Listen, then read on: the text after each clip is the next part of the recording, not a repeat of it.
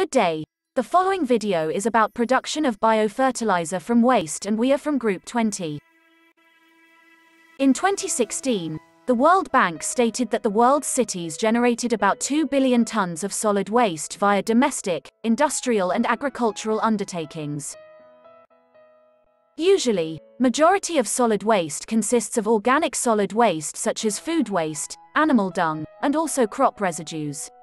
They are disposed in ecologically unsustainable and conventional ways, which are open dumping, open burning, and the sanitary landfilling techniques. This consequently causes pollution, especially the air pollution, global climate change through methane generation, and eventually disturb the environmental system. Since organic solid waste is improperly disposed, considerable amounts of nutrients are lost. Thus, suitable biochemical technologies which are composting and vermicomposting are applied to regain these nutrients and employed as nutrient-rich fertilizers for maintaining the soil fertility. Without further ado, we will discuss on biochemical conversion process, which is composting and vermicomposting. I bet that you guys have heard about composting, but what about vermicomposting? Let's discover it together. What is composting? Composting is an aerobic method of decomposing organic solid waste to produce a nutrient-rich fertilizer. To put it simply, composting is where you put food waste, such as eggshell and banana peel, along with soil to produce a compost. Compost is a product which is stable and contamination-free for crop cultivation. It will help in producing a good plant. Next, we will take a look at vermicomposting. What is vermicomposting?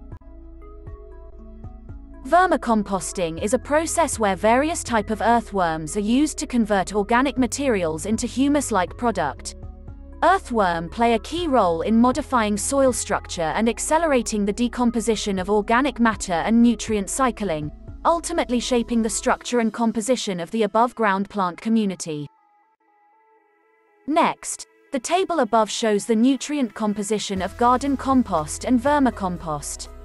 It is obvious that the vermicompost will have higher percentage, about nearly twice, of both macro and micronutrients compared to the garden compost. All these nutrients are important for plant health, and each of them have their own uses. The following diagram also shows the percentage of macronutrients in different animal manures. It is observed that chicken manure has a relatively high nutrient content compared to cow. That is because the chickens often get fed supplements and concentrated feeds, whereas cows generally graze on grasses, which have a lower nutrient content. So, chicken manure is highly recommended to be used as fertilizer than other animal manures due to its higher nutritional value. Composting and vermicomposting are different in some ways. What is the difference between composting and vermicomposting? First, in terms of depth, composting can be done in any depth, while vermicomposting prefer at the top of the bedding, since earthworms are more comfortable living in that area. Next is the speed of production. As for composting, it takes about 6 to 9 months to produce the final product, while vermicomposting are much faster, where it only need around 40 days to produce vermicompost. Heat levels. The heat levels of composting are much higher compared to vermicomposting. This is because the aerobic breakdown of organic matter in composting process releases carbon dioxide and heat that can reach to 70 degrees Celsius. The temperature for vermicomposting process is ranging between 10 to 32 degrees Celsius. Lastly, composting and vermicomposting differ in terms of cost. Composting is cheaper compared to vermicomposting. This is because vermicomposting needs cost for worms protections.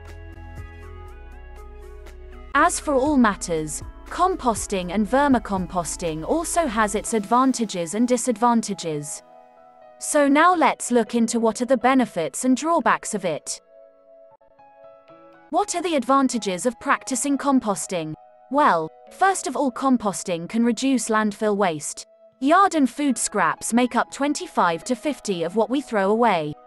The EPA estimates that 1/4 of waste in our landfills could have been composted.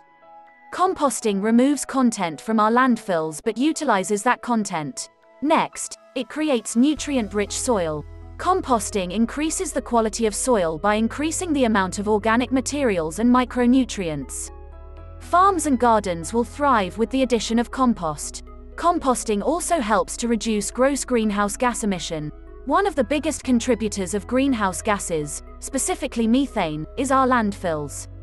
If we composted the organic portion of our waste, we could drastically reduce those emissions. In many cases, soil is too acidic or basic for plants to grow properly.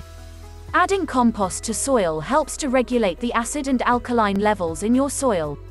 Apart from that, composting can increase biodiversity. Composting attracts many kinds of worms, bacteria, birds, fungi and insects that are beneficial to the crop growing process. Now, let's talk about the drawbacks of composting. It has lengthy treatment period, high cost for site preparation and equipment, large area, and lastly odor from composting.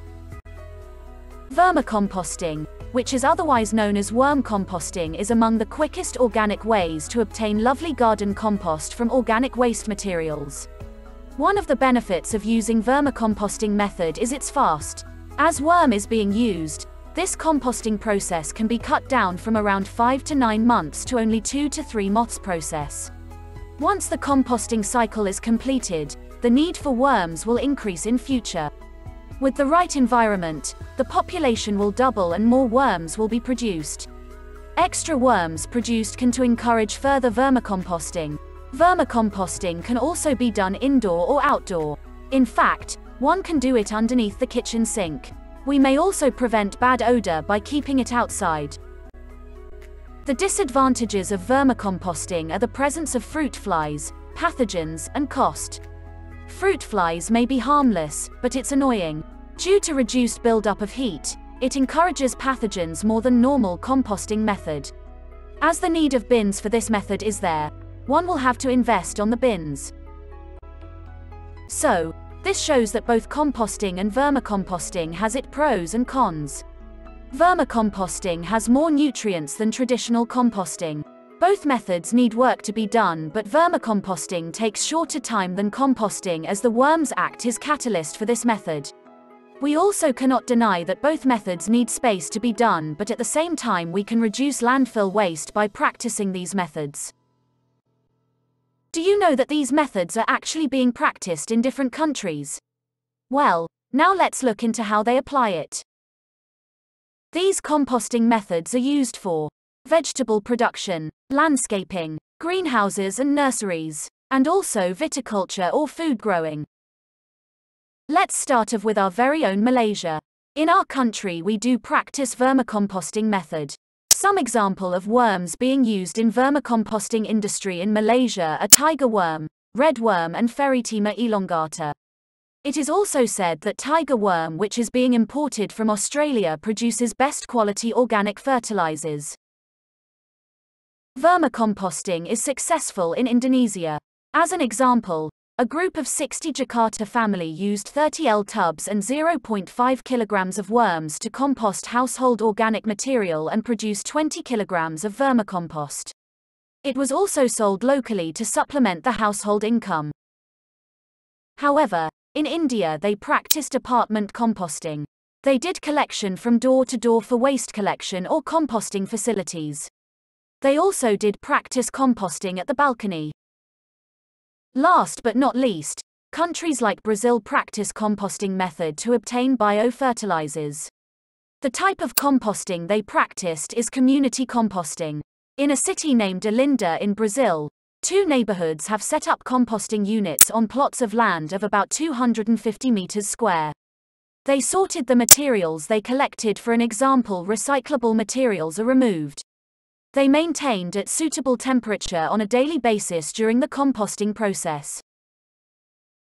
In the nutshell, the use of nutrient-rich composts could eventually contribute to diminish production costs of waste, hence decreasing the environmental impacts triggered by discarding organic solid waste.